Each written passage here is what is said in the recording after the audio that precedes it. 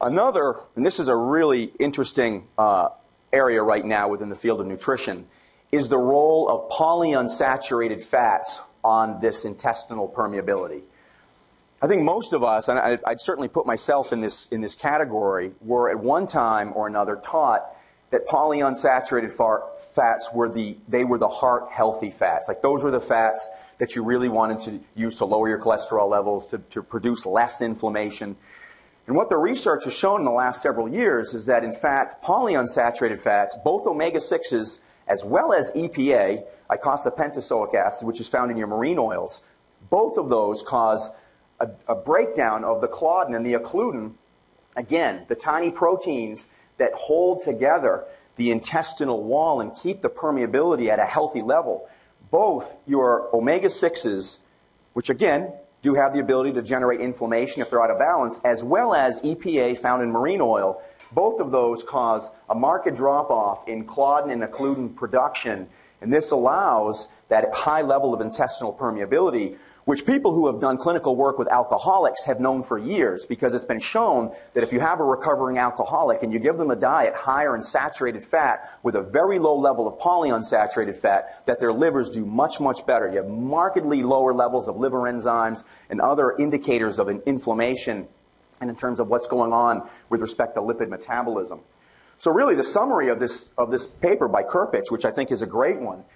is that polyunsaturated fats, when they become more than 3% of an animal, and this has certainly been shown with humans as well, more than 3% of the diet, you're going to have a certain level of intestinal wall breakdown, a higher level of intestinal permeability, and it's important to make saturated fats really the foundation for the fats in the diet. So what about, again, I mentioned the EPA, eicosapentazoic acid, which is found in your fish oils, your cod liver oil, and things like that, which at one time in my career I was a much bigger fan of than I am now. If you take a look at the work, and Sanjay Ghosh, I'm not sure how many of you are familiar with the work of Sanjay Ghosh, but he's in British Columbia, and his research now for over 5 years has shown that adding fish oil to the GI, to the microbiome, is very disadvantageous for most people, that it causes a higher level of inflammation than most of us have been led to believe. It causes aberrations within the innate immune response in that environment. So this is not necessarily the newest research, but it's one that I think most of us should appreciate when we start talking about the microbiome and intestinal permeability. Because I think, a lot of us hear good things about fish oil. And what I'm sharing with you tonight has not been shown with eating oily fish or eating, the actual source. This has only been shown with adding the oil to the microbiome.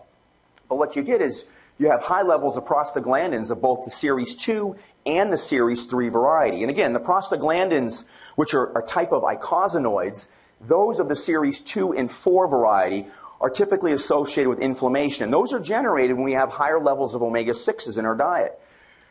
But what Sanjay Ghosh and others have shown is that the EPA from marine oil, that causes also very significant aberrations within our prostaglandins of the series 3 variety, and this causes higher levels of tight junction permeability, and it causes a breakdown of the occludin. So what about other types of omega-3s to the rescue, like DHA? I think before we go down that street, it's important to understand that DHA has an ability, unlike any other long-chain fatty acid, to disrupt the lipid raft model, which really explains how the cell membrane allows particular molecules across in terms of transportation. And what happens is when you add a DHA-rich oil to this cellular lipid model, it starts to push the protein channels aside, and it starts to really displace the high levels of cholesterol and other types of lipids that are important for holding together that type of cell membrane integrity. So even the DHA-rich marine oil also has the potential, again, to cause higher levels of permeability, not only within the tight junctions, but within the cell membrane itself.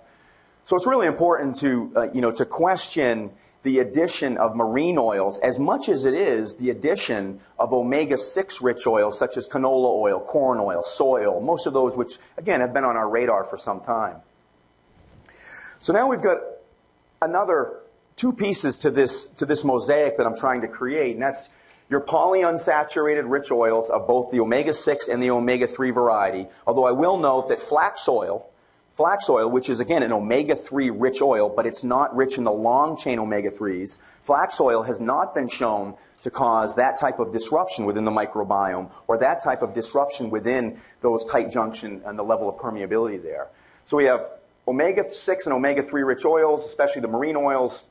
and we have fructose contributing to both the breakdown in these tight junctions as well as some level of dysbiosis.